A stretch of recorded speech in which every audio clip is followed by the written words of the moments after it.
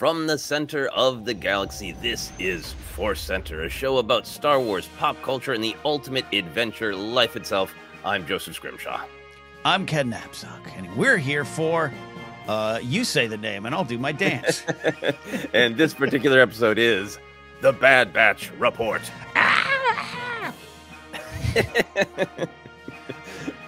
That was a perfect timed bit of comedy there, because I was like, hey, we're doing video now. I can literally physically throw to you. And I put my hands to the incorrect side of the screen to indicate, while you made your beautiful, monstrous Lurka-hound roar.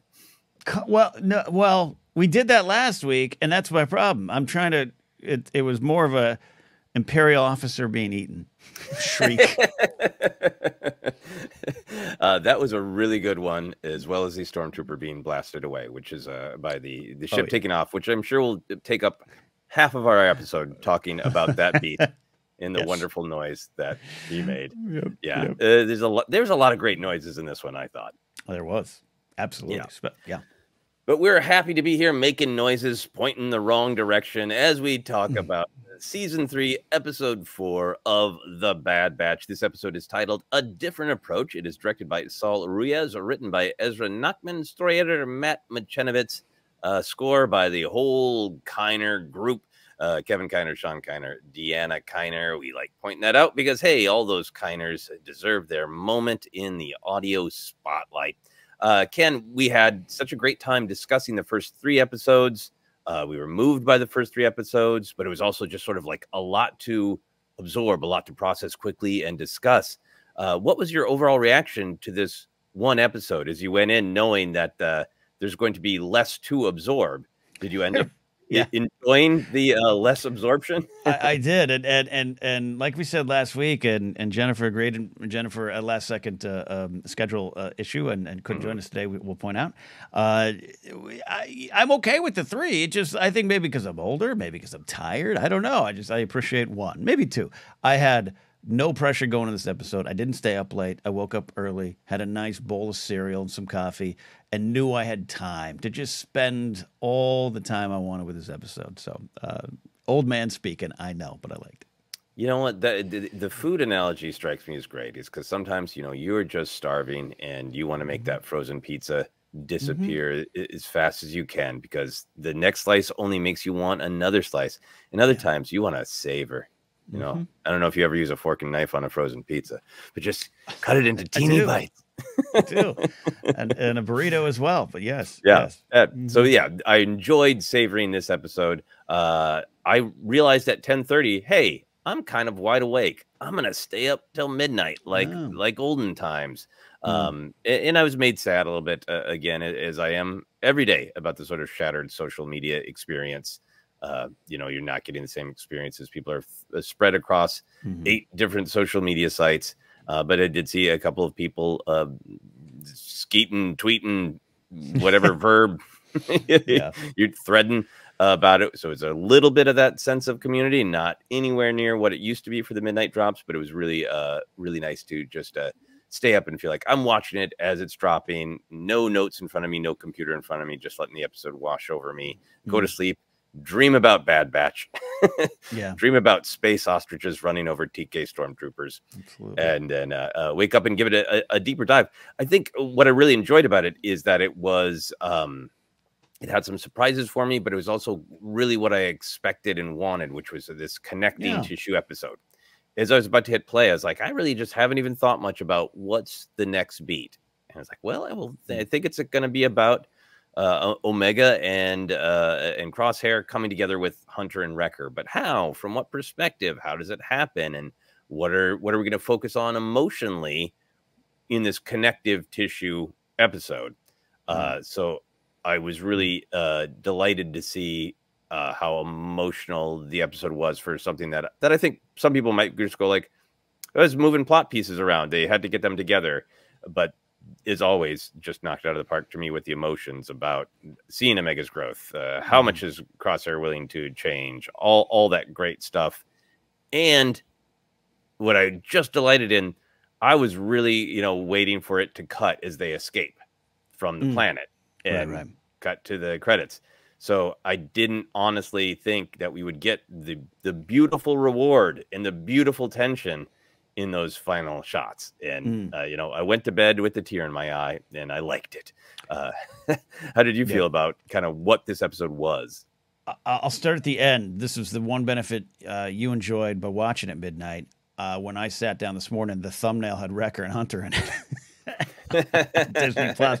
So I actually, as they were escaping, I think I kind of had the same thought as you. Like it felt like that I was like, oh, well, wait a minute. We gotta, that'd be odd if they weren't in this. So all that to say, I'm with you in an episode that you're kind of like, this is logically what would happen next. I'm always bad at predictions about what's coming down the line with shows because I just want to take it in and see what's going on. But this one made a lot of sense to me, and it's one of those cases of your favorite band releases a new song, and it sounds like them, and it's kind of what you expected, and therefore you enjoy it even more because of that. We're all up for experimentation, different episodes, different approaches. I think last season, especially with the Crosshair stuff, delivered different things. The Tech, a Riot Racing episode, was a change of pace I enjoyed while keeping in line with the bigger picture. And this was, they are escaping. They're on the run, and it's a character study. It is even going into this season, we all had talked about, well, you know, Crosshair and Omega are going to be getting out together, and that's a good pairing, and we can explore a lot of things with that. It delivered on all that. And then, yeah, the ending with the reunion, I love where it cut off. We'll talk about that. But the warmth there, the joy, the emotional payoff just for that beat, I really enjoyed them deciding to do that here and now. Yeah, it was a beautiful, beautiful reward to a really fun and interesting episode. So let's get into the ideas, Ken. What for you was the big theme? What ideas were at stake in this episode? There's some big overriding ones of what I put down as a push toward hope, that the Star Wars idea of saving what you love, helping, empathy, compassion, comments on a transactional society, all there. But I really focused on and a little bit of my overall reaction is I love this. This is one of my favorite Omega episodes. This is one of my favorite Crosshair episodes, and that's saying a lot because The Outpost is still probably one of my favorite episodes of Star Wars television from last year. And the Solitary Clone, like I mean, he had two bangers last season. Yes, it's like when George Harrison released one or two songs that tracked during the Beatle eras. He's Crosshair and George Harrison, the same in my mind. The second season of The Bad Batch is like the day that Jolene and I Will Always Love You were written on the same day by Dolly Parton. Love it. I'm waiting for Crosshair's All Things Must Pass album. But all that to say, the big thing that I took away from this, the big connection for me was the fear behind change. We always talk in Star Wars of change, and it's never easy. It's never to be treated as easy. But I thought this had a lot of just a bit of a rumination on, yes, through Crosshair, but all of us, what that fear is, where it comes from, and how that then manifests into other situations. Crosshair clearly having to slowly release his control in the situation and his emotions. And it wasn't just about, this episode called A Different Approach, and I'm sure we'll talk about that. It wasn't just simply, I put down, it wasn't about blasters, no blasters. It wasn't. There was an exchange in both their ways. The great moment, I'm sure it's on your list too, of like, my skills aren't being used here. Noted. So it wasn't just simply Crosshair finds a way to peacefully get through things. It wasn't simply that. That's there, but his reticence to change, all leading to what we see the fear is. Like, I ran out. I made a choice. Maybe I have some shame. Maybe I don't have shame about what I did then, but I've changed. Whatever it is, it's this fear of returning to love, this fear of getting to a new spot in your relationship. We all have it, man. I recently have made some changes in my life, and that affected some people in my life, and I'm trying to find a way back. And sometimes you're just like, you don't want to sit in front of them in a Mexican restaurant going, sorry, I still love you, and do you love me? Like, you know, it's very vulnerable. This was a very vulnerable episode for Crosshair that exposed the fear behind change. Yeah, no, it is. It is totally that feeling of letting down your armor, and it's almost harder to let down your armor to someone that you have loved and hurt, or loved and been hurt by. And yes, I have some things in my life too. Like, wow, yeah, man, it's much easier to face an unknown, or kind of a scary, or a new, or you know this person is always difficult. Then you know what to do. If you're going into a situation where like, this is always a problem, it's not fun, but you put your armor on. You go into a situation where, in order for this to be good, I have to take a step forward. but taking a step forward terrifies me because I know that Yeah. feeling of being he's, I think from Crosshair's perspective, has been hurt by the Bad Batch, by the Squad, by Hunter and Wrecker. But man, was that shot ending on that shot of Omega being hopeful of like, I brought the family together. And Hunter and Wrecker being like, you sold us out real bad multiple times. Tech is the one who had the heart to not give up on you. We went along with it. It got Tech killed and Omega taken. What are you? What? Just the look on their faces was really like, you first, buddy, you first, which I think goes to everything you're saying about one of the major themes of the episode being Crosshair's ability to change. And such a beautiful image of that at the end of literally, your move, buddy. One of the things I love about that ending, even as I hear you describe it in a little bit more detail as you connected to it, is you know, I don't know, maybe it's safe to assume that we're going to have some of the moments we talked about. Wrecker will be like, all right, like, who knows? I have a feeling they're going to find some way forward, right? Wrecker might give him a new scar. yeah, maybe they fight first. That's my hope, and that's my prediction. Even if they're going to find a way forward. But I like that it isn't about that in this episode for Crosshair. We right now don't know. The point was getting there.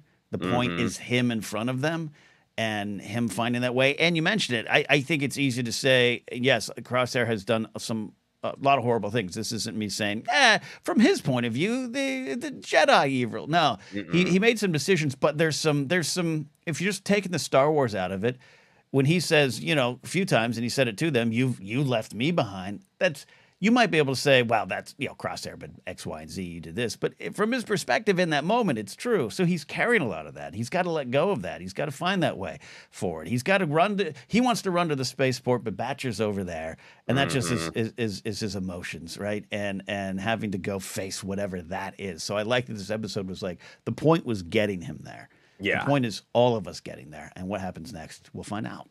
Yeah, absolutely. I really love this. I think there's a lot of stuff with Omega and about the state of the galaxy that I'm really interested in, but the Crosshair stuff is so vital to the big picture story of Bad Batch, because what the disagreement between Crosshair and his brothers has been is the rest of Bad Batch going, hey, the entire galaxy changed on us. We need to change too. And Crosshair's perspective is no. It's not nuanced. It's I refuse to change. I so deeply refuse to change that I will sell you out. I will attack you when you offer to pull me off of Camino because it's falling apart. I will say no and then blame you for hurting my feelings. Blame you for abandoning me when you wouldn't leave. When Crosshair wouldn't leave. So much of what his perspective has been is an unwillingness to change, and one that is literally presents itself throughout the show in a physical way of literally not willing to come along. And so he's already gone through a lot of change we see by reaching out to the Bad Batch to warn them that Omega is in trouble. To have that amount of guilt to say, I'm just a savage beast who can't change, who did nothing but hurt people, so just leave me here. I deserve to rot, which is the way we interpreted his not wanting to be a part of Omega's rescue plan, and her insistence of like, no, we're going to escape this together. You're my brother. And he changes enough to go, okay, I'm going to escape with you. Okay, I'm going to follow your lead. I'm not going to kill Emery. Right. You know, and now he's being asked again and again in this episode. Basically the question is like, how much can you change? He's accepted that he needs to change, that the Empire is not going to let him just be a soldier. He's going to be a corpse and a tool and a torture victim to them. So he's willing to change a little bit. He's willing to care for Omega.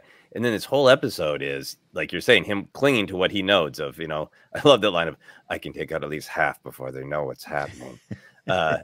And then, you know, Omega saying to him at one point, watch and learn. Yeah. And there's so much about him trying to learn to do things a different way, a different approach. How much is he going to change? Literally, I can go my way and take the money and do the brutal survival thing, or I can put myself at risk and say connection and family is more important. But there's also this thing going throughout it that I really liked in the first 3 episodes, which I may be cruelly calling the Twilight of the Elders. Maybe I should call it the passing of the torch. But just that the show has shifted from Omega being a child who needs instruction and care to incredibly competent, who has knowledge now that they don't have, and particularly Crosshair doesn't have. When Crosshair last saw her, there's a real Han like energy from Return of the Jedi. Luke, he's a kid, he can barely take care of himself, and like you missed out on some stuff, Crosshair. She understands the galaxy way better. She knows how the Empire works. She understands how much greed is a motivation for other people. She really can navigate the galaxy in ways that Crosshair can't and doesn't. And the fact that she says, watch and learn. It is about him being willing to change, being willing to literally take a step forward and closer to someone else. But I think a lot of it is also about him having to sink in that idea of that change that comes to all of us with age, of the world moves on and younger people learn things that I don't know. And can I change? When you're aging, can you change in this way that's accepting a younger person knows things that I don't? And maybe I should let them take the lead rather than insisting they're naive, which he does. Insisting your way's not going to work, which he does. And so, they come to this beautiful compromise where he's like, okay, I didn't know a lot of the stuff that you knew, and you led us really, really far. And now when the time comes, can I contribute my old way that I know how to with your permission, young one? It's a really beautiful episode about change and growth and passing the torch. And I think it's going to only continue. I think this season really might end with Omega is fully formed and the Bad Batch are the mentors who are retiring. Yeah, I'm exploding out of my soul here with responses and add-ons to what you're saying. I really love where you're going with this. Again, going and again, apologies, folks. Jen couldn't be here today, but like we've talked often now. Once she brought in the tale of her oldest daughter is predicting Omega's lines, and connecting to her in a way that maybe you, I, or Jen or others wouldn't, because why would we? I was real powerful to me. I keep bringing it up because it keeps kind of hitting me in a special way. So this is what this is about, and I put down the note too. I forgot to mention it in my overall, but this episode highlighted where Omega is now and all the lessons and experiences she's learned along the way, right? All the lessons are coming to roost here. But what you're saying reminds me what's so important. Have you ever not seen a nephew or a younger cousin, and last time you saw them they're 12 and then now they're 21, and you're kind of like, do you like playing ball in the playground? They're like, I have a job. You just you have to realize. I had a moment. I remember I was playing softball at a church picnic, and I was like 12 or 13, and I was playing catcher, and there was a play at the plate, and one of the older guys, I probably thought he was 50. Now he was probably 22. Jumped in front of me and took a throw to make the play, and then later on, a similar thing happened, and he couldn't get there in time, and I made it. I made the play. He came up to me afterwards and he goes, I want to apologize. I didn't think you could handle it. And you did. And I shouldn't have done that. I should have let you do what you felt you could do in that moment. And that stuck with me. It's 7th grade. I'm like 12. Little Kenny thought he was going to be a Major League Baseball player. And I was like, well, of course I can do it. But there's a lot of that going on. Crosshair's not there yet. He maybe hasn't come to the apology moment with her. And I think that's a lot about what Crosshair is. I think Crosshair, we all have that. This now attaches into a little bit more change with the batch. But I think he's, in his own way, has said, I'm sorry. And that's where he wants it to end. And that's sometimes the easier thing. The easier thing is to go, I'm very sorry for what I did. I was wrong. Anyways, I'm going to go this way. Have fun. And that's why the journey to get there is important. But that's why that guy for my life years ago could have just been like, sorry, kid. But he took the time to say, that was your moment that you were capable of, and I assumed you couldn't. And I think we're seeing Omega is just taking that. That's the batch Hunter. We 5 times went around this galaxy, but you found us. I think that's absolutely at the core of it. In the way Hunter and Wrecker are saying it is in this beautiful awe of this child who is becoming an adult, in that there's pride. There's like chip off the old block of like, we want you to know that we did not give up on you. Cross the galaxy 4 times looking for you 5, but you're the one who found us because you're so great. Which is a little contrast to like Crosshair is ultimately pretty great to Omega in this episode. Yes, but he doesn't see her. He doesn't know her. He doesn't know her skill set. He doesn't know how much she's surpassed her mentors up to a point. You know. Yeah, and I agree. And I don't know even why I'm insistent on highlighting it, but even in my notes of just like, it's not that she's like, the children are the way, let us teach you. I got the future. She still has to learn. She's still a thing in progress. So it's like, yeah, if they'd stayed at that ship trying to repair it, things might have been different. You know, if she, you know what I mean? Like it wasn't like she was 100% right. That's why I love the noted moment, because it's like, all right, cool. I really trust you, but don't forget, I bring some things to the table that we might need, and I like that about the Omega stuff. Yeah, absolutely. And I think from Omega's perspective, I have some thoughts on, you know, why it is so great that the moment where she's like, okay, now your way. Yes. So she's not telling him he's wrong. She's not telling him not to eat that. She's telling him there's a bigger buffet. Yeah. So for the Crosshair thing, I just think it is a really beautiful, elegant episode, because I think he's just a character who just, the thing he loves more than anything is stasis. It's things staying the same, and he is dealing with a change in relationship with Omega. He's dealing with a change in time. He's dealing with a change in the galaxy. He hasn't done this. He hasn't run around under Imperial rule and navigate around all the bullshit. He's never done this in all of his missions. So he's changing there, and it all builds that great episode of like, or image at the end of the episode of Crosshair, you've come this far. Are you able to take a step forward? Because it really feels like Hunter and Wrecker need him to step forward and say something. Yeah. You know? And I do think he's going to stick around. I do think that Omega's going to force the issue on them all. Totally. Yeah. I'd love to talk about the Omega side of it a little bit. Because you mentioned a bunch of things about her understanding of the galaxy being all about numbers. Transactional society. Transactional society. There you go. Those are the good words you used.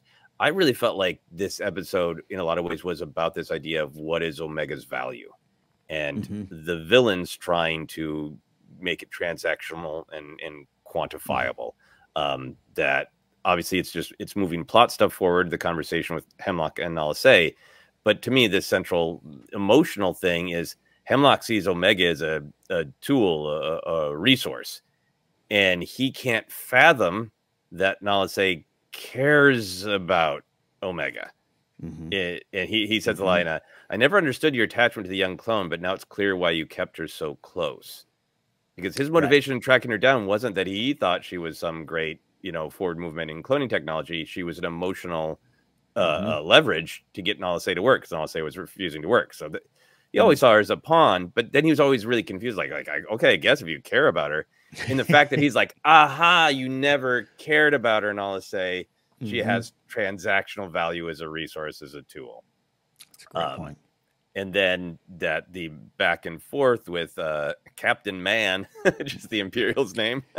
And shout out to Harry Lloyd of Viserys Targaryen from season 1 of Game of Thrones. And great a job. Beautiful creep in a Doctor Who 2-parter called Human Nature, Family of Blood. Beautiful creep.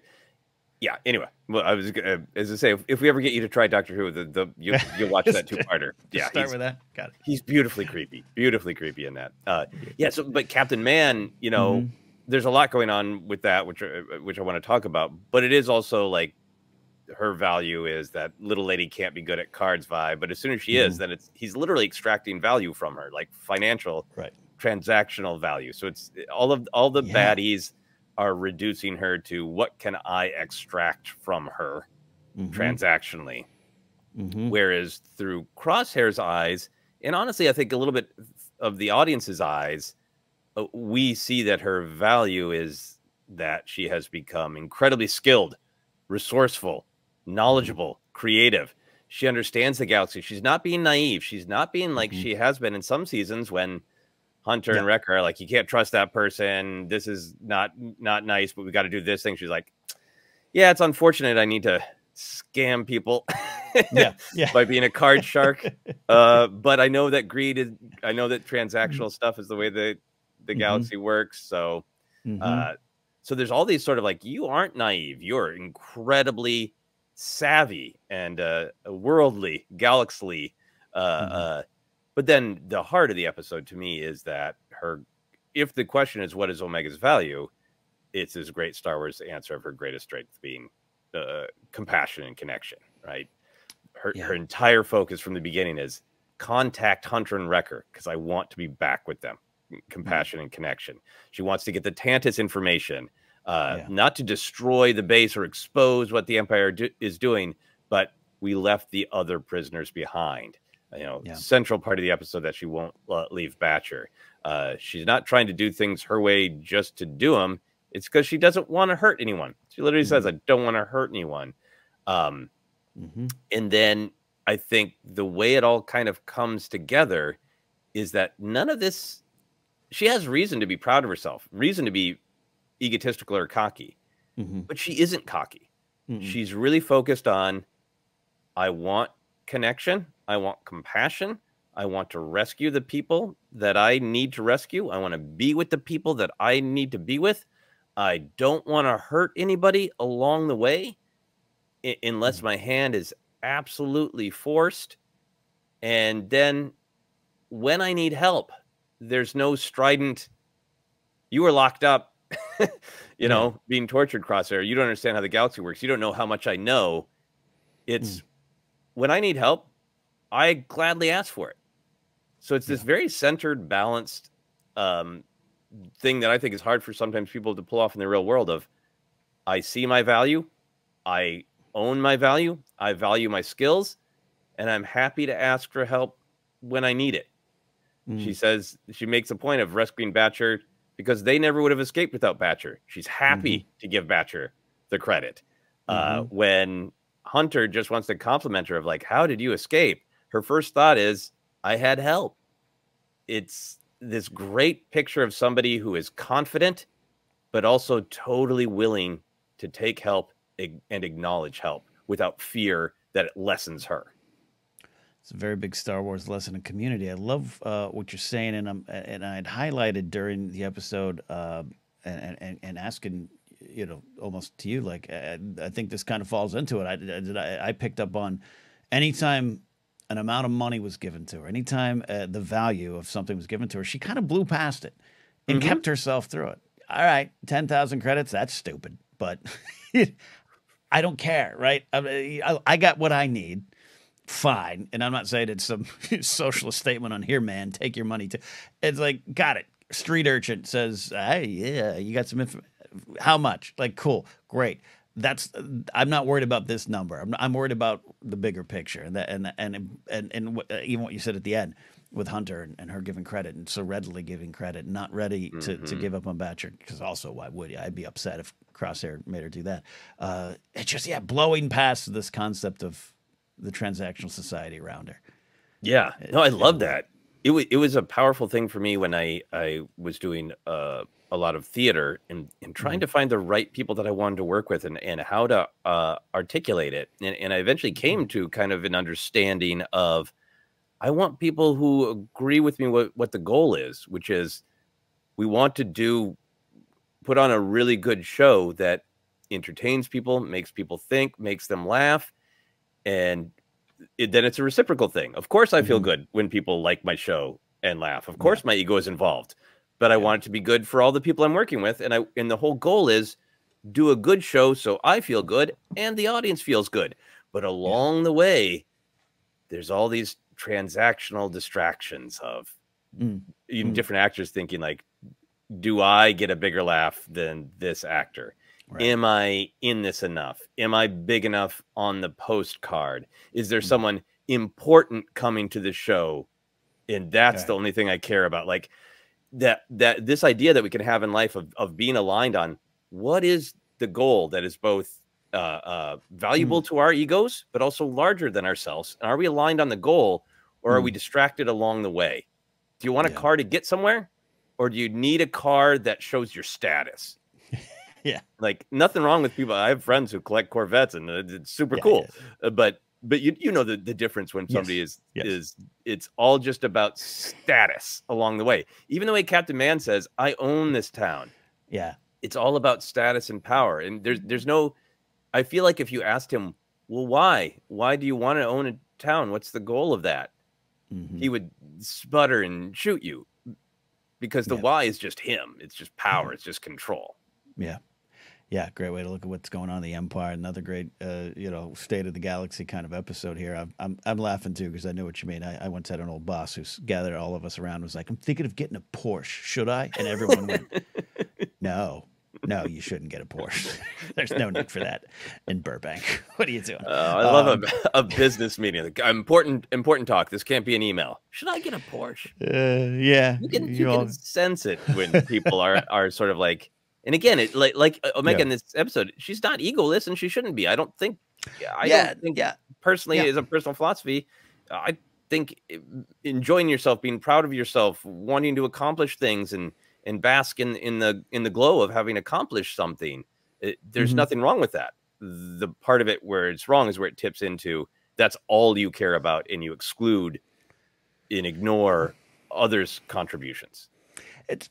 It's why I tell me if I'm off base here, but like this again, what naive? You said she's not naive. She's not naive. Like again, she walks in that bar. She's like, "I can scam these losers. Like I got this." Ketch and Bolo and Sid taught me well. Like again, another lesson she's learned. Go back to those early episodes where she's learning this kind of stuff. But this isn't an episode where she turns to Crosshair and is like, "All we need to do is put a pretty flower in the barrel of these guns, and life will will work." Like man will realize he's wrong. And I wish that was the case in life, right? I really wish. This isn't me advocating for violence, gun violence, war, anything, but it's just the situation and getting out of it, and what is our value, here versus we got to get out, and all those things. Anyways, all that to say, like I really agree with you. Omega is truly and has probably come into her own here, and is leading, and I love that. Yeah, getting to be very fully formed, and I love what you're saying about putting the flower in the blaster, the blaster. There is no like sense of, but if we just ask nice, it really is like her sense of like, might have to shoot something up eventually, but let's try everything else first. And when it comes time where there's no other way out, she doesn't resist it. Crosshair doesn't have to talk her into it. It's like, unfortunately, no other way to go here. Yeah, and I like when we spell that out into our own lives. This is a Space Wars franchise, and there's going to be guns and blasters and violence. This isn't, this is more talking about those lunch meetings with your old friends, or I've loved your example of, do I send that angry email or not? This is what it's about. It just happens to be this high concept action stuff we're going through with blasters. It's not necessarily that, but that spills out, and looking for justice becoming vengeance, or looking for change, and it's a very Star Wars thing. We're just using these. If you're going to Mount Tantiss, putting the flower in the barrel. Yeah, and if you look at just the violence not as an allegory for violence, but an allegory for conflict of saying I have tried everything else. You are insisting on something I can't go along with, and now we're going to have conflict. Sorry. Not even violence, but like now we have to disagree. Maybe now I can't talk to you anymore. Maybe I can't work with you anymore. Like, so that was the other big theme for me, and it is something obviously that's tracked all through Bad Batch. We love discussing Bad Batch as a tour of the horrors of the Empire, and it's early, years at this point. Like they've been clear, it's been months since she's been on Tantiss. So how long this whole time frame is, I don't have a clear idea, and I think Star Wars likes to leave themselves some elbow room. Anyway, but I love this idea of freedom being restricted. Yeah, I just felt that viscerally in this episode, that this is what authoritarian regimes do. This is what the Empire does, is just choke you out of the basics. She just wants to get off a planet and unite with her family. You know, that's all she wants to do. But we see the incrustation of the chain codes, which were introduced earlier in the season. Early in the show, we got to see the beginning of them. The ships are being tracked. The manipulative BS finds. The literally having to cover yourself. Your face can't be seen because your face is not allowed to exist. That sense of in the dark, cold planet too. That just sense of just your ability to move from point A to point B being absolutely constricted, contrasted with what a bright, friendly, open, let's focus on connections person that Omega is. I thought this whole episode was really powerful in resetting that feeling that Bad Batch has of the contrast of the constriction versus the explosion of light and joy. And yeah, it was violence, but man, contrast the explosion, the horror of the constricting with the explosion of the animals being freed. This was some of my favorite action in Star Wars in a while, where I pumped my fist. Because it started with like that great joke of Omega being, shouldn't we free all the animals? Crosshair being like, come on, come on. Help me out a little bit here. But there we go. There we go. The explosion of what gets the Imperials. It is again the organic. They're trying to constrain all these animals, but just that sense of freedom. All the animals want is to move, to be free. Some real and eat and feed. This is yet another one of those episodes for anybody who's just like, I loved Andor, but the rest of Star Wars is childish. Be like, check out this, because these are the same ideas.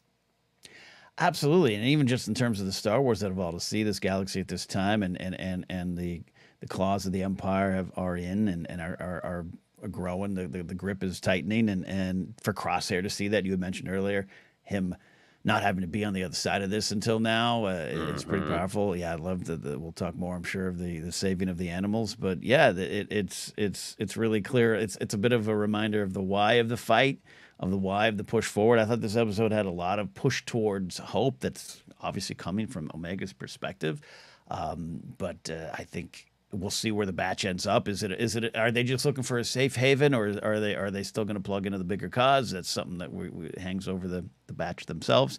But it's a push towards hope, and you get to see the darkness, and you know, just a government that has no interest in it but itself, right? And you see what's going on, you see it growing, you see the cool. You get a bar, you get some games. It's still all ours. It still fuels back to us. There's nothing for you. It's only for us. Yeah, I really we've had a lot of in one-off Imperials. I don't think anybody's going to be really clamoring for Captain Man's backstory or a Disney Plus solo show for Captain Man. He's a one, and it would appear real done. We'll talk about whatever beast ate him, but I really enjoyed, and Andor had a lot of this too, the specific Imperial cruelty in this episode. With him gambling, but then saying gambling is illegal, so I have to fine you.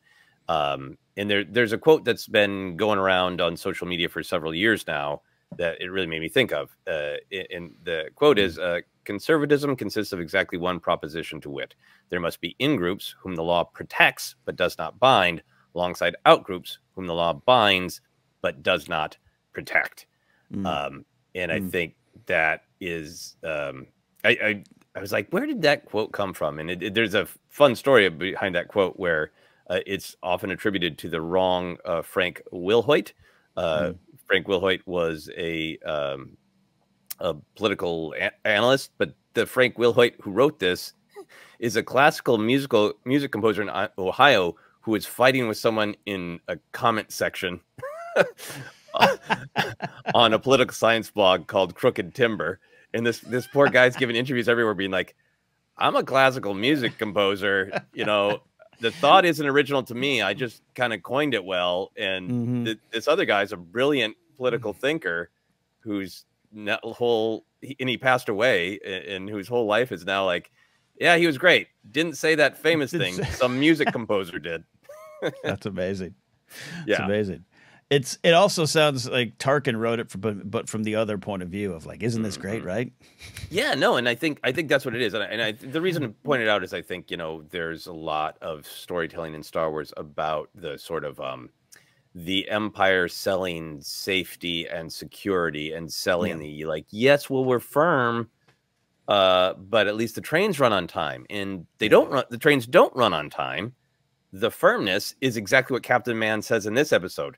The law is the law. And what he's saying is, I am the law, and I get to change it. The law is there for me to do whatever I want and be protected by being the law. And then the actual law is there for me as well to punish you hypocritically. I thought that was, I was affected by that because it was in an episode that is about just like, a young woman wants to go home to her family. The number of different ways she's ensnared by authoritarian control. Yeah. This one was powerful.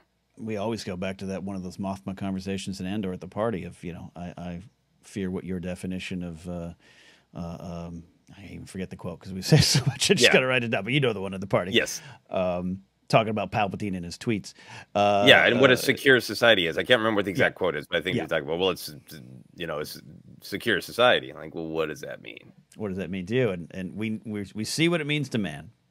Yep, we do. We do. Any other big picture thoughts on the ideas of this episode? No, we hit them all there. And like I said, this was that's one of my favorite Omega episodes, one of my favorite Crosshair episodes. I love the big point, tying it up for me of just this was the lessons learned along the way for Omega. It all kind of now this season she's ready to go. Obviously still lessons, obviously still obstacles.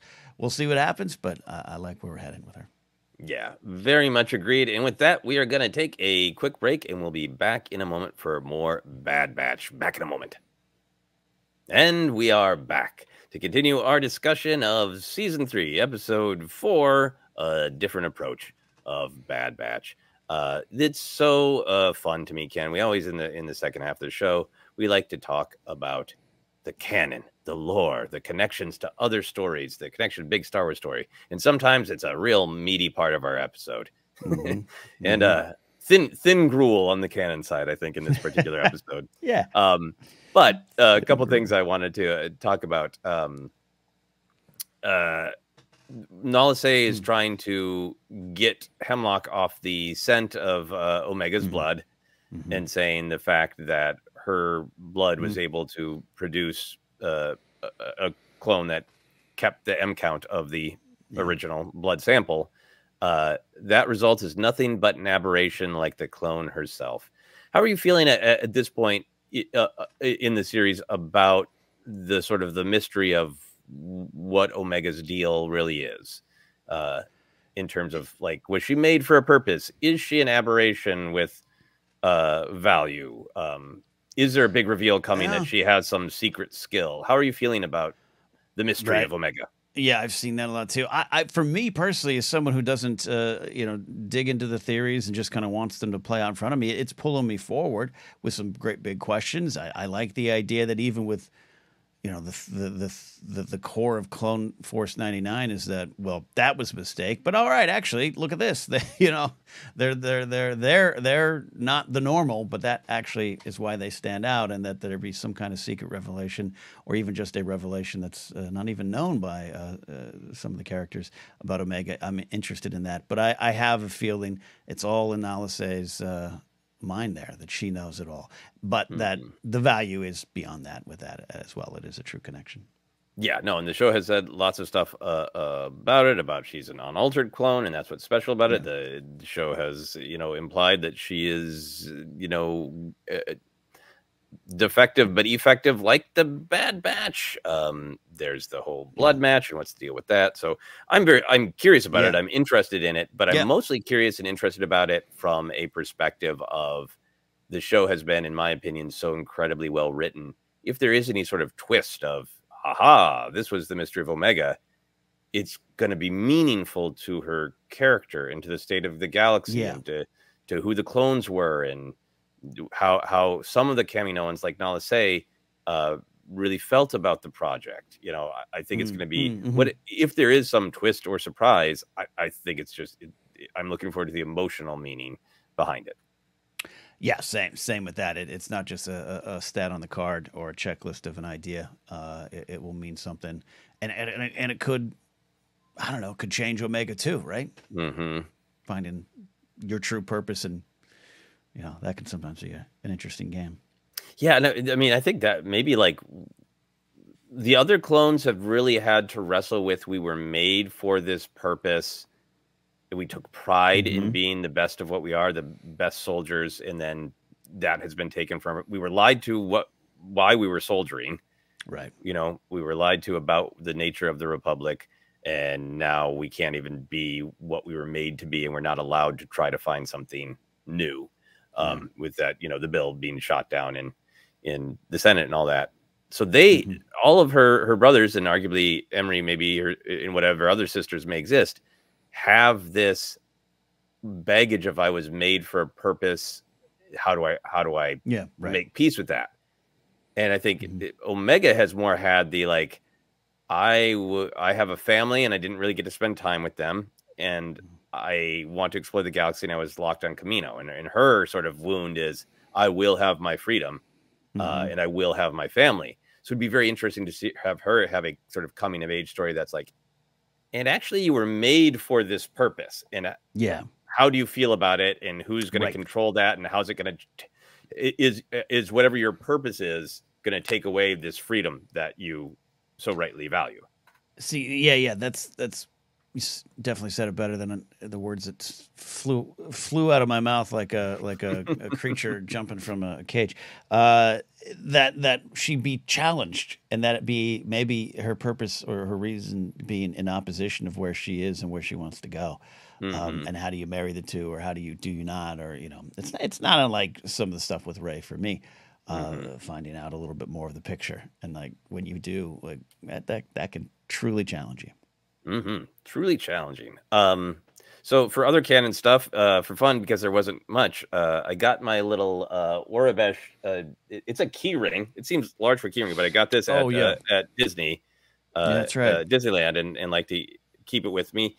And every time I pause an episode to figure out what something says in Orabesh, I'm always rewarded by it being, it's the most obvious thing you could possibly think of. In this episode, the boxes with animals said caution, and when Omega was unlocking the cages, it said unlocking. It's almost like they're like, guys, nothing's ever buried in the Orabesh. It's always the most straightforward thing possible. Like, glad you got your cheat code out there. Glad you got your detection ring out there, your little Orphan Annie detection ring. But it just says Ovaltine again. Don't worry about it.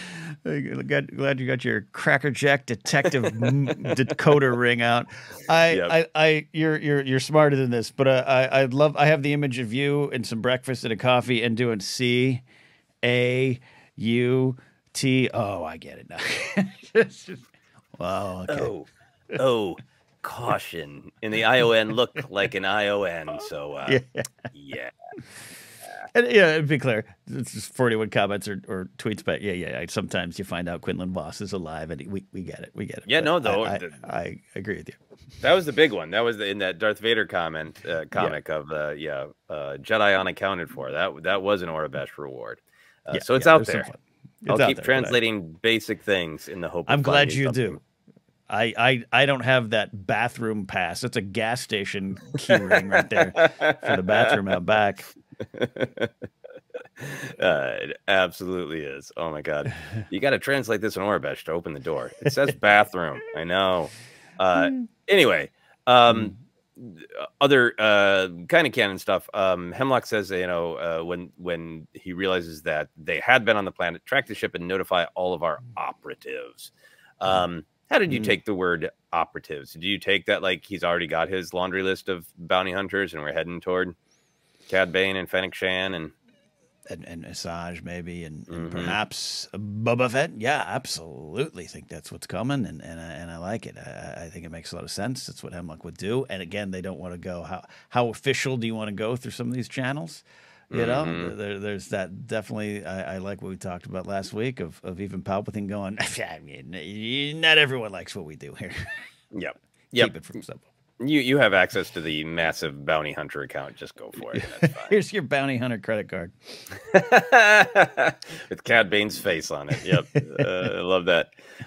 This is the only other canon thing I had. We had a great little horror shot where most of the animals were just running for their freedom. But Captain Man was grabbed by a tentacle of a creaking door and brought in. And then when the vicious beast crate is a rocking, don't come a knocking. Stay away. Not to imply that what activity was happening in there. I think it was. I think that was a nice evening snack for whatever that beast was. Yeah. When I was watching it, the reason I put this in canon, when I was watching it, I was like, are we gonna get a full Rathtar shot? What were your thoughts on the animal? Oh, I thought Rathtar for a second too on my rewatch. That I was like, do I have to go do a tentacle comparison? It looked a little thick, but it could be a Rathtar with a CC on that thick. I don't know. Yeah, I did go there, but I went to some mysterious, horrendous beast I don't want to meet. Yeah, I want them to live their life, but I don't want to meet. Yeah, no, I kind of like that. It was just like, there are a lot of horrible things in Star Wars that have tentacles, and we haven't met them all. And this was one of those moments where, like, somebody's going to do a deep dive video, or this is going to be on StarWars.com, like, fact file about the episode. And it's like, this is one of those things where it's like, just enjoy it. Because I thought of it, as you did too, is like, do I need to start Googling tentacles and compare girth? And like, no, I can just enjoy the damn beat and enjoy the point of it, enjoy the horror scene. So anyway. Yeah. This is why we're friends with Alex and Molly. We can just text them, hey, could you do a 5-minute video on that tentacle? Could you please answer that for me? Yeah, the tentacle girths of Star Wars. That's going to be a popular video. Yeah. Any canon stuff that you responded to? No. Unless you count, adding to the canon of just stormtroopers. I absolutely loved the design of goggles on front of the masks and the almost Luke Skywalker like poncho that some of them were wearing. Yeah, the poncho duster. It looked like a TK Trooper fashion show. Like, interesting. Yeah. I'm going to call them Lao Troopers because that's where they were. But in terms of who doesn't love a new figure to buy, and that I would probably buy that one. Oh yeah, no, I mean Hasbro's crunching the numbers. Like, all right, how much is it going to take to model the cloth? Like, because the TK Troopers, like, they will be out, I think, relatively soon, and that'll be great. Yeah.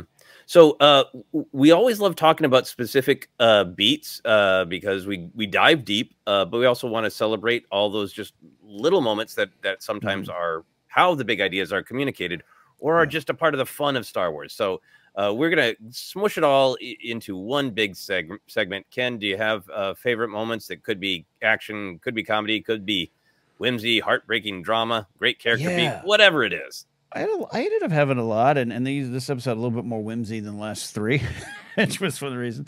I just want to start right. I loved picking up right where we left off. I love the crash landing. I love a good crash landing. I loved everything about that. It was tense, and it was a great way to start an episode that has a little bit of a slower pace in terms of just breakneck action, a lot of high tension, like we talked about last week's a good thing too. But I thought it was a great beginning.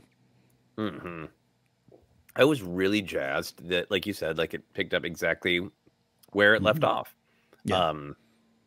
And that, is also one of my favorite beats that I would say I would count it as drama, tense drama of the back and forth shots between Crosshair halfway down the ramp. Is he going to move forward? And then seeing Hunter and Wrecker's faces not light up with relief or joy, but really get tense. Really tense. It was an emotional cliffhanger. And I really hope that the next episode picks up. I bang on a lot about how much I love that Star Wars was inspired, not just by pulp, but literally by Saturday afternoon, Saturday morning adventure serials. And I think a lot of the structure of the Star Wars films particularly the original trilogy and the prequels, have that. They don't have literal cliffhangers, but they're structured the same way of like, how are they going to get out of this one? Yeah. Come back next week. Next week's 2 minutes, but that sense of, we just escaped this. Now there's this new problem. I love that sense of cliffhanger in Star Wars. So I love that this feels like a direct emotional cliffhanger of, is Rex going to run and hug him? Or is he going to punch him? Or are they both literally going to go like, you decide. You, Crosshair, you take 2 steps forward and be a part of this family, or turn around now. Like, what's going to, how's Crosshair going to get out of this one? Great. Yeah, we would have to put some bets down. I'm still, at some point, I'm seeing a big old Hardy Wrecker hug, but you're right. I don't know. Yeah. I'm hedging my bet a little bit. Yeah. So I love that moment. What were some other moments that you got? I almost put this up in the bigger theme conversation, but I love what you said about, hey, these are the moments that build those themes that we love discussing. But I love the forget the hound moment, and when Omega's not, and it's kind of like, you go that way, I'm going, take the credits and run, kid. Omega was saying, I'm going this way. Crosshair has to realize that the same belief Omega has in sticking by Batcher, it's the same reason he's here with her now, right? And it seems rather simple to say, but I just love how it played out. The back to her, but this is right, and I don't even know if I want Batcher around. He seems slightly annoyed by it. Crosshair is one of those I don't like dogs people, which always gets me suspicious. But I just love that how it played out. Therefore, it's a great moment for me that plugged right into the theme discussion.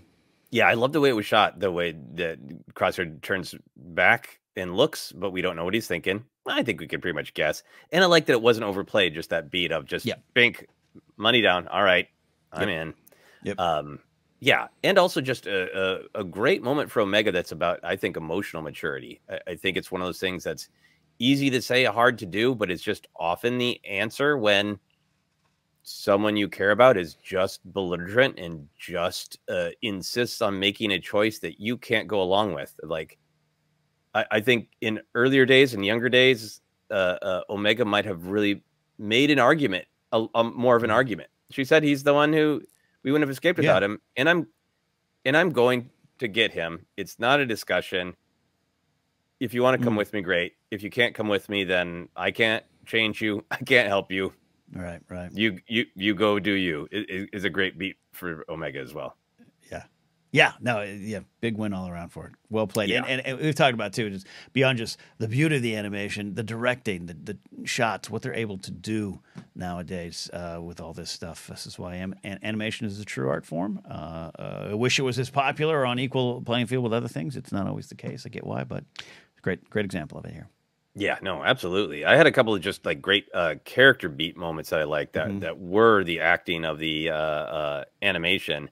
The ticket taker person says, "Lucky I'm not charging extra for the creature." And just in the background, there's a great, very doggy-like yawn and head shake from Batcher. It's just so perfectly dog-like. I absolutely love that. A lot of great moments from Batcher.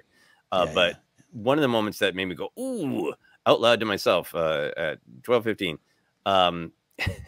The Imperial Captain Man asked her if she thinks she's good at this game, and she's got that kind of raised hand and curled lip of like, I don't know, we'll see, we'll find out. It's so good. There's like anger in it, but there's also like card shark. I don't know. If you want to see if I'm good or not, you're gonna have to find out with your money, asshole. It's so well animated. Yeah, it's like she's like, I don't know. How many cards are in a hand? I don't know. Yeah. We'll find out. Jerk. Yeah, we'll find out. There's some great character beats there. What else you got? During that, this might be because we just did the big deep dive on Casino Royale, which is available on ForceCenter on our Patreon page. But when the droid does the very, very exposition, 3 Eastern Stars, the game is over. I thought of Mathis. Lean over to Vesper. It was definitely some. Card games always require exposition from someone. There was also, I can't remember if it was animated, so anyone was really listening to the droid, or the droid just felt compelled to say, like, well, it looks like he's got it. Oh no, 3 Eastern Stars, she's got it. I'm trying to find where in my life I can use this tactic or say this like at a casino somewhere playing, he's hit 3 cherry blossoms. He has won. Everybody, like, I'm going to do this in my life as a goal. I think you would be kicked out of a Las Vegas casino, right? Yeah.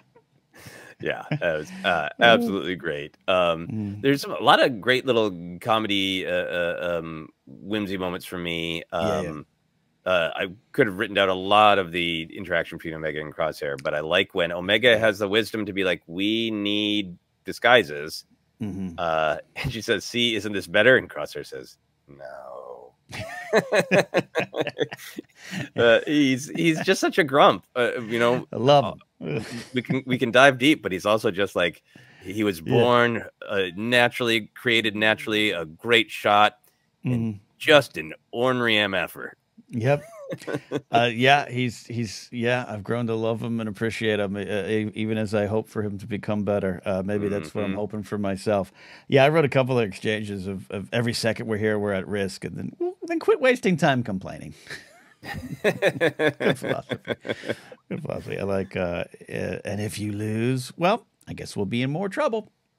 Just yep, we'll figure it out. Yep, because it again is that sort of pessimism of like, well, that isn't perfect, and like, well, nothing is, so I'm going to try this. Grow up. Yeah, look, it's not necessarily a big theme discussion, but just her kind of going, and then we'll deal with that. Life is a serial adventure. You're right. We could just stay and hide here and never move forward, or we could find out what's next. Yeah, I mean, I think it is a big theme. I think it plagues a lot of us of like, well, I can't do that. It's not perfect. Like, well, none of the options are. So the other option is sit there. Okay. I was too invested in this story. When I watched it at midnight, but I watched it this morning, I just cracked up at that Trandoshan throwing their limbs to the sky and going, I'm getting crushed here. It's like, talk about poker face. I'm getting crushed here. I'm glad you brought that up because, it's this high stakes game here we got going on, and he's in the power seat. He thinks he's top Trandoshan around here, and the fact that he lost his cool that way, there's some really great comedy for me in that. I love that. Imagine the Shifra from Casino Royale, wiping blood from his eye and going, "I'm getting crushed here."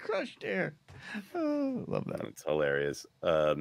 What else you got? I got a few more little things. Yeah, I got 2 little beats here. One, you might have this too because we do try to watch with subtitles on in case we're missing anything, which I saw being debated online. One of the things that popped up this week about apparently Gen Z and young millennials do this often. Well, consider this me trying to stay young. There's you had to have written this down right when those ostrich-like things are running. It just says creature trumpets. Just love that. I wanted that. I want that to be a song, a band, an album, something. Creature trumpets. I didn't actually write that down because I was too busy laughing and cheering and writing it down as my favorite action beat. Yes. We get both beats. We get you have messed with a dark, horrible, powerful thing with a tentacle of ambiguous girth, and you are sucked in horror-like, and you are eaten alive, screaming. We get the dark. But it's so like the spirit of Omega. It's so like what Bad Batch is of. This is a show happening in one of the darkest moments of the timeline.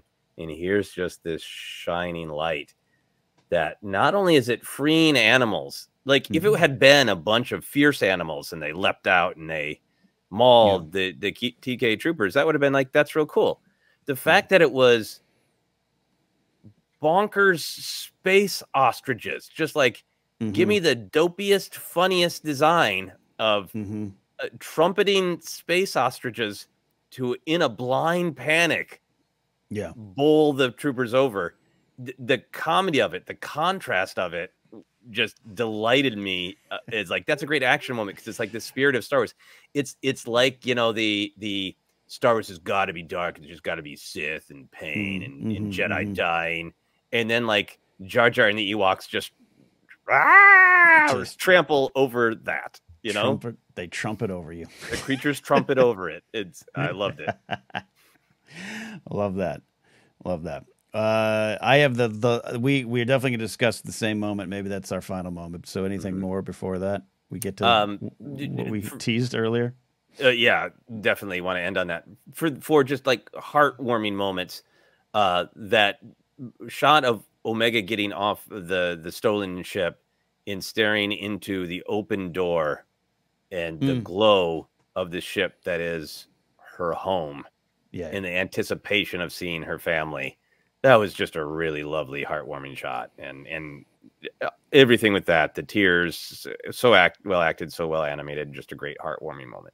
Yeah, no, I think it really delivered. Talk about good landings. It was not a crash landing. That was a great one there for a moment that we, kind of been waiting for a while. Yeah, so take us through the the biggest moment of this episode. I wrote down the note as Stormtrooper having a beat before realizing he's about to be blown off the platform by a departing spaceship. It was pure comedy. It reminded me a lot of some of our favorite battle droid moments. So for those who are a little bit, you feel sorry for the battle droids through the Clone Wars who are just getting promotions and they get squished or kicked off a railing. It just had that kind of energy to it. No redemption for this trooper, but it was, that beat was everything to me. Yeah, and it's part of the reason we talk about action beats, because sometimes there's just something like cool, but there's also just that, like, you watch a lot of Star Wars and you've seen people blast their way to a ship. You've seen people unleash animals to get to a ship before. So part of what makes it pop is not just the emotions, but just like, can we find a beat we haven't really seen exactly before? We've seen people bowled over, and we saw it in Rise of Skywalker, but the way this beat was constructed with the wind whistling around the helmet and a little bit of resistance, and then just turns great shot. Just plowing off the screen with a great yell,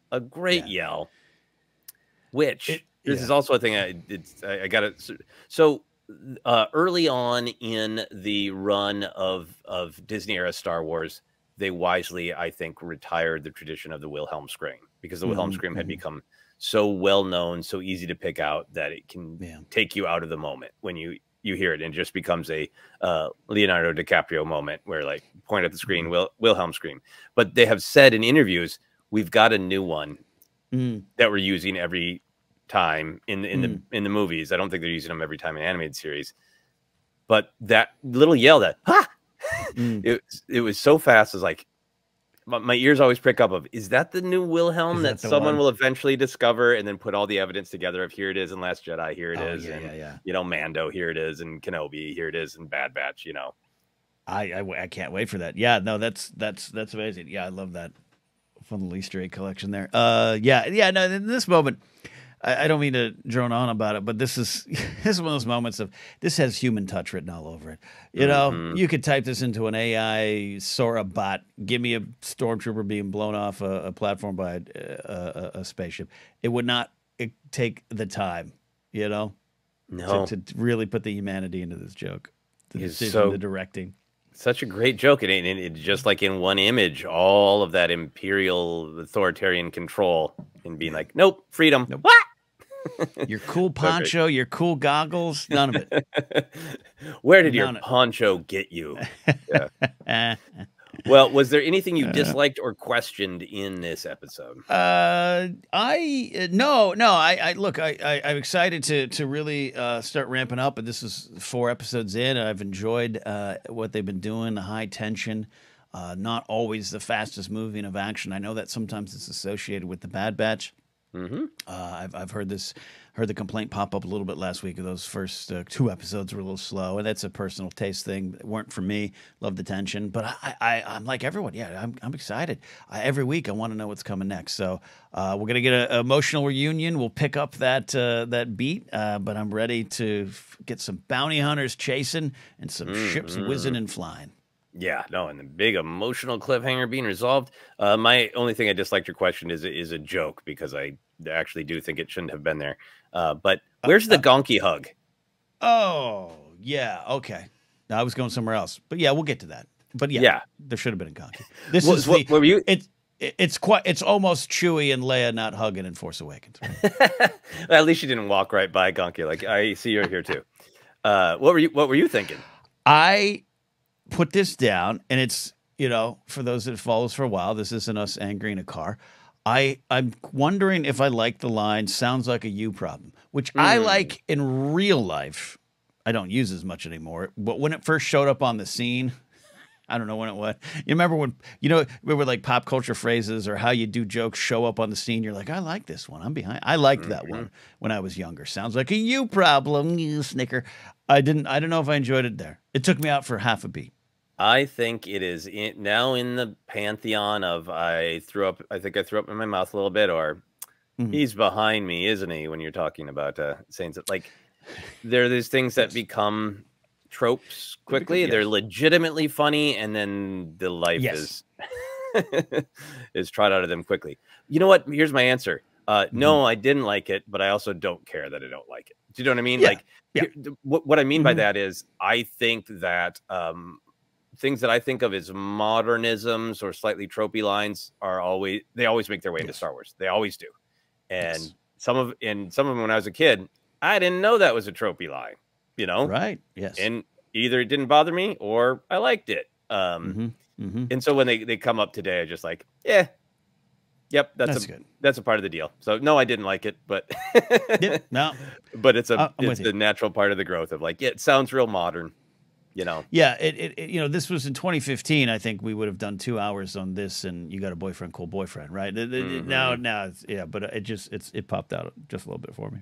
But there's sometimes in the books in particular, there'll be lots of modernisms, and and they'll make me go, that's not for me, but on we go, onward, on we go, onward, And the burning question, of course, now for the rest of the season, the huge cliffhanger we all have to deal with is, will Batcher and Gonky get along, or will Gonky feel like, I've been replaced? When Wrecker's doing, weight training with Batcher, and Gonky's just there. That's a good point. Entire body, I was going to say head hung, but entire body hung. Yeah. Gonky. This is when you bring a new puppy home. Yep. Big question. Is there anything that we haven't talked about that you wanted to touch on? No, I put a note here about Harry Lloyd, but we mentioned up top. But again, Harry Lloyd would have been one of my choices to be an officer, First Order or Imperial officer at some point. Like, who would be a good villain in an officer outfit? Oh, Harry Lloyd. Absolute creep. Yeah, I hope I hope he's in the new Jedi Order movie as like some landed wealthy person who doesn't want the Jedi around. Great. Yeah, that'd be great. Only other thing I wrote down is just, is always the animation spectacular. I can't even imagine the contrast between the early Clone Wars and how beautiful and believable Omega's tears were. But within that, I really like the design of this planet. It reminded me of like, what if the Vazquez rocks were really depressing? Because they got that same kind of cut and angle, but great sense of it's cold, it's depressing, it's not being treated well by the Empire, it's beaten down, all that stuff. Love that. All right, well, we wrap up, as always, with a fun question of, if you could have a figure or merch of any character or anything from this episode, who or what would you want, Ken?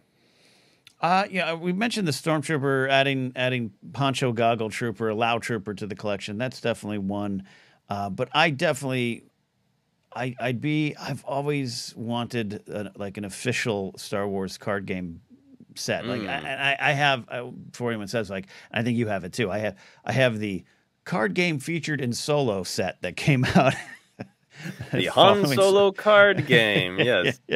I have that, but a good proper one with weighted credits and I love Sabak and all those games, and I would love that. So the game maybe this episode made me think about that again. Yeah, that one, it would be really, really nice. As always, I'm on action figure watch, and hey, I would take just a straightforward action figure of Crosshair. That would be great. But this is one. Sometimes I make jokes, and sometimes I'd be like, no, that would break me, and I would buy that. If they put out a Crosshair from this episode, vintage 3 3/4, my preferred size, of leave me alone Crosshair in his disguise.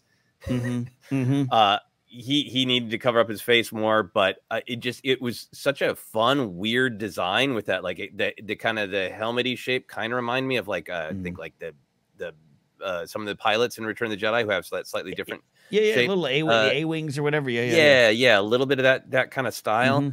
But the way it was just all sort of bundled up was practical, but also like it added to the truth of Crosshair. He is a bundled up guy.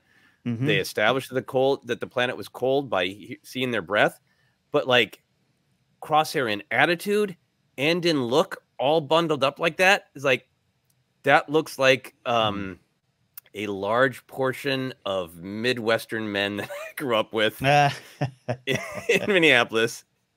It looks like Crosshair's put on his emotionally repressed winter weather to go snow blow his feelings away. He looks so bundled up, and it's just total like, leave me alone, don't want to talk about it, everything's fine. I'll talk about the weather, I like snow blowing, don't talk to me, I don't have any feelings, everything's fine.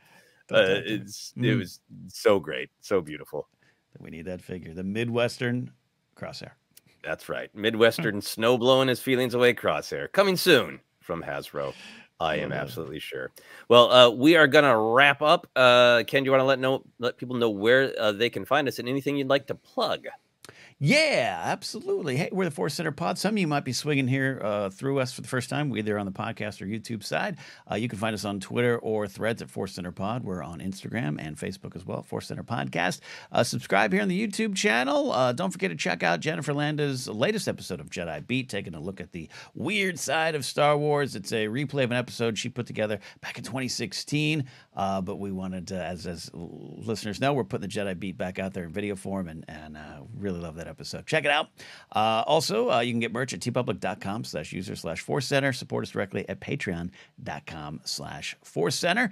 On there is a shop tab if you want to check out our 007 Center episode on Casino Royale. We're going to be doing Quantum of Solace soon.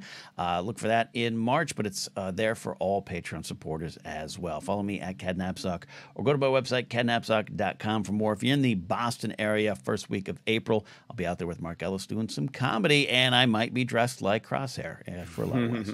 Sir, take us home. Where can they find you? You can find me on all the social media at Joseph Scrimshaw. In particular, I'm really enjoying Blue Sky, and I think it is getting better by the day. So if you are missing some social media connection, I suggest trying out Blue Sky. And if you're there, come find me at Joseph Scrimshaw. You can also check out my weekly blog about creative adventures and trying to inspire other people to tackle their creative and life goals. It is called Finish Your Monsters. You can find that by just Googling my name, Joseph Scrimshaw, and Finish Your Monsters. And the thing I want to plug for both you and I, Ken, is Bandcamp Friday.